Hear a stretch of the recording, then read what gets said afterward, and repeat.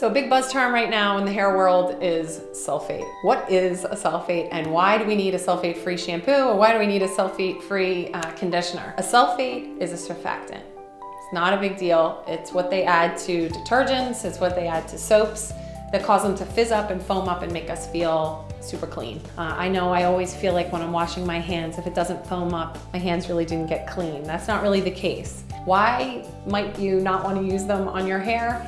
They tend to strip our hair. They also cause the cuticle on your hair, which is the protective outer layer, to expand, leaving you susceptible, if you have color-treated hair, to fading and your color actually leaving the hair. Another reason why you don't want to use a sulfate is if you have curly hair that's susceptible to frizz, if you don't keep enough natural oils in there to keep it shiny and healthy and defined.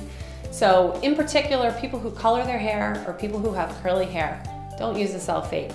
My favorite professional sulfate-free shampoo, however, is actually the Living Proof Restore line. Getting a lot of press these days. Jennifer Aniston represents this line. Who doesn't want to have hair that looks like Jennifer Aniston's? All their shampoos are sulfate-free, but this one in particular really does a good job of coating the hair and protecting it. So I would recommend this one highly. But more importantly, sulfates, are they really that bad for us? Not really. But are they bad for our hair? Absolutely. So no matter who you are, steer clear of those sulfate products.